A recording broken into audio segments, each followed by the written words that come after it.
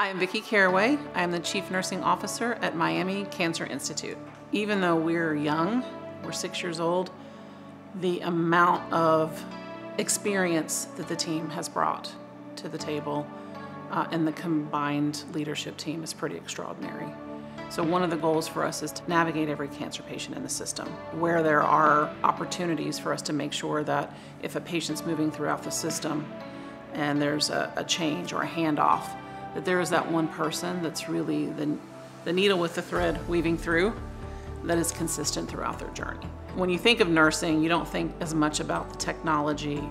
So not only is it about caring, it's about navigating all of that as well. That as a nursing body, it's important for us to make sure that we're constantly challenging ourselves, that we're doing research, that we're looking to the evidence to make sure that that's what drives the decisions that we make to improve the care and be better. As nurses are very resilient. They do tough stuff every day.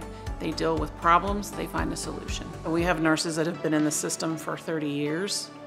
And then we have obviously people who are newer but come with experience. And so together I think we weave this beautiful tapestry that's pretty phenomenal. People are so dedicated and they're so invested in what we do, and that is really evident when you walk in the door here.